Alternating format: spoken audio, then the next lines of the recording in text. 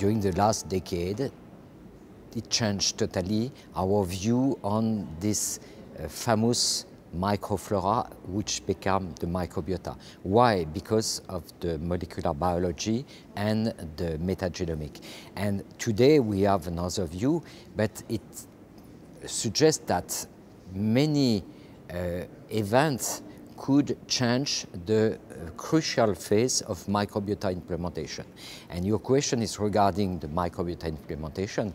And indeed, from birth, as soon as the child is crying, is already colonized by the mean of the mother mixing feces and vaginal mean. And if you have a delivery by C-section, you may change this first recognition of the bacteria because the newborn is sterile, and the first implementation comes from this mixture.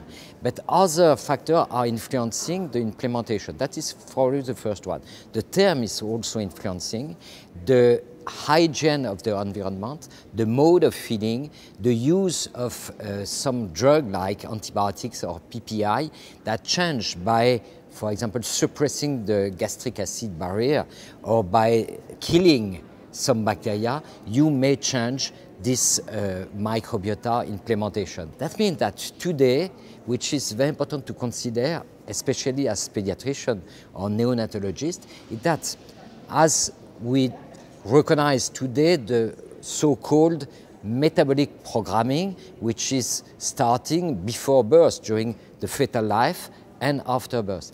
But about the microbiotical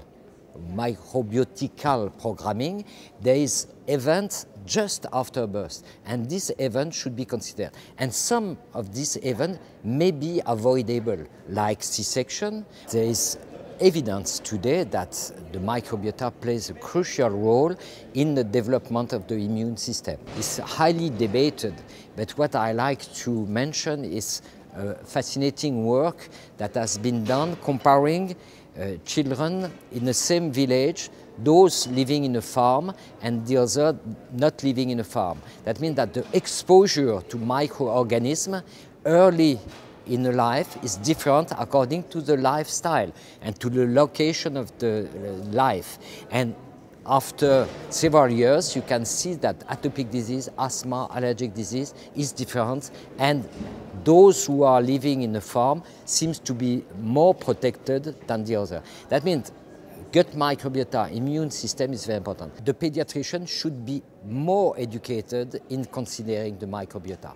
It's not for making my miracle, but progressively, by pointing the importance of microbiota, it's probably a chance to avoid some disorder. And by pointing the role of microbiota, it's also a way to promote the microbiota modulation by using special food, high fiber food, by using dairy product, by using also dairy product enriched in probiotics.